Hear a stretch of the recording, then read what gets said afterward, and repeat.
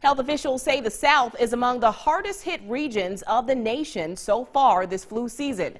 In its latest update on influenza activity, the Centers for Disease Control and Prevention in Atlanta identifies 7 states reporting widespread flu activity, and all but one are in the South. That's Georgia, Mississippi, Louisiana, Arkansas, Oklahoma, and Virginia. The other state reporting widespread influenza activity is Massachusetts. The Georgia Department of Public Health says this year's flu season is likely to be a rough one nationwide. One reason, more than 90% of the influenza specimens tested nationwide are influenza A, and the rates of hospitalization and deaths are typically higher in seasons when this type of flu is the dominant strain.